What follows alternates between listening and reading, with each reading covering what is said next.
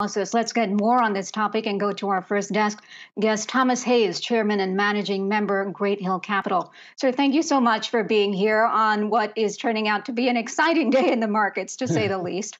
When Thanks I for was having me, thinking this Karina. morning before, thank you. When I was thinking about what I should ask you before testimony came out today, it was what factors would force the Fed to address inflation even if the labor mandate isn't met. So I guess I got my answer in part right from the horse's mouth.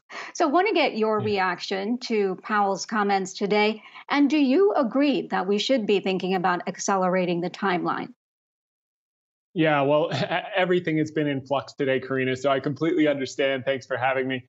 The market doesn't like an information vacuum, and now we have two. Not only did we have the CEO of Moderna expressing concern that his vaccines may not have full coverage for Omicron, but then you had Powell throw this monkey wrench into the mix at the hearing, saying that maybe we'll speed up taper by a few months. That's no small potatoes for sure, because the market had anticipated over 6 or 7 months that we would get another $660 billion of liquidity. Now, not only are you going to speed up the timeline, but that amount of liquidity, the reinvestment, is going to be smaller. So it showed that he's very concerned about inflation. He even made the statement, which also spooked the market, it's time to retire the word transitory. Well, you can retire it because you birthed it. That was his term. So it's telling us that his appointment is in, and now he's focused on inflation, and he wants to move quickly.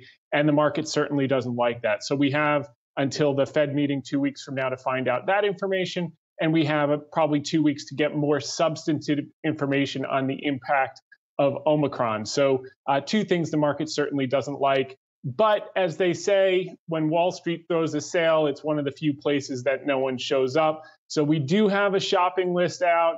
We are slowly nibbling here and there, and we're happy to talk about that as we move ahead, if that makes sense.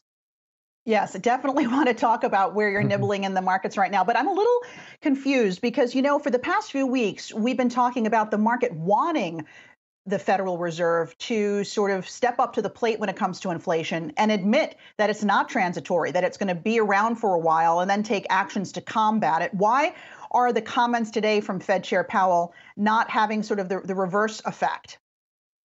Yeah, well, I think it's two things. I think one, that the timing couldn't be worse with Omicron until we have more information, although we did get a headline over the tape recently that there were 44 cases in the EU, and they're showing to be very mild so far. So the consensus that maybe it will be more transmissible, but the symptoms will be milder. So far, anecdotally, that's been the case, but we won't know for sure over the next 2 weeks. So if it is going to slow down the economy just a bit, like we saw a little bit with Delta over the summer and in September, the last thing you want to do is an aggressive tightening much faster than people were anticipating. I think the better thing to have said was we're discussing moving up the timeline very quickly, but we need full data on Omicron in the next couple of weeks before we do anything drastic. I think that's the better way to frame it, and the markets probably would have liked that a little bit better. However, as we've seen in the past, when the communication is a bit strong,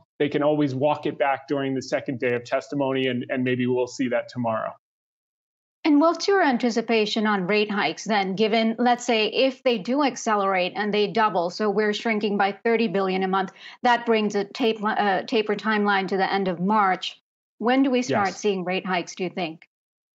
Yeah, well, it's interesting that you bring that up, Karina, because despite the fact that the expectations for taper have come in, the expectation for rate rises has not today. So they're still pricing, if you look on the Bloomberg, about 26% chance, I believe, for the month of March. So there's not a high probability. The key here is that rate hikes and taper are still separate. They're still distinct. And the possibility of seeing rate rises that quickly is still low probability, showing at just 26% for May. So they're still saying even if the taper winds up quickly, we're still looking towards the summertime before we see the rate rises, which is a positive thing. So, Thomas, I want to get to some of your picks right now and where you're seeing some opportunities. I know you mentioned Boeing. I know I wrap that up in with the travel sector, which looks to be super uncertain right now, especially with Omicron, spreading pretty quickly across the world. So, tell me what you like within travel right now.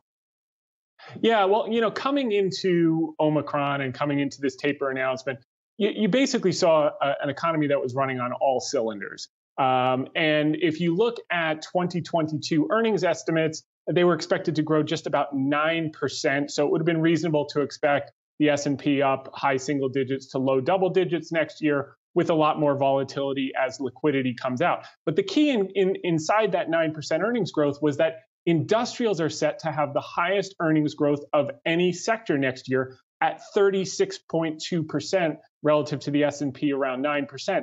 And within industrials, Boeing, if you listen to Dave Calhoun on the Q3 conference call, he expressed confidence that he would get the Boeing 737 MAX recertification in China before the end of the year. The stock is not pricing in anything close to that, because if that happened, you would see production go up from 19 planes a month on the 737 MAX to 31 planes a month by Q1. And if he is right, I think that could be a huge catalyst higher. I think when you pull out a shopping list in an environment like this, you have to look a little through, Alexis. 6 months from now, 12 months from now, we've been through a couple of these variants. We also have the Pfizer pill, the Paxlovid, which is showing 89% efficacy. That CEO said that he believes it will work against this variant as well. So a lot of positive things in the work. Are more people going to be at the park 6 to 9 to 12 months from now as we work through this variant? Are more people going to travel? If you look at the past week, we were at 80 to 90% of 2019 TSA pass-through levels. We had 2.4 million people travel just 2 days ago. So, and that's kind of coming off the tail end of Delta. So I think people are just ready to get back. People are vaccinated, 70% vaccinated. That's going to go up.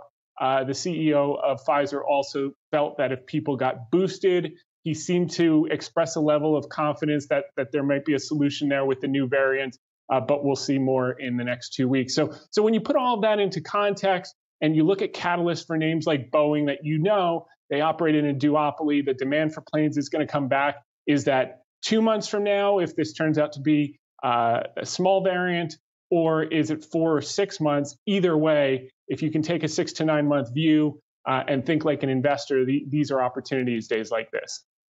All right. There are so many more questions for you, but we are out of time. Thomas Hayes, Chairman and Managing Member, Great Hill Capital, thank you so much.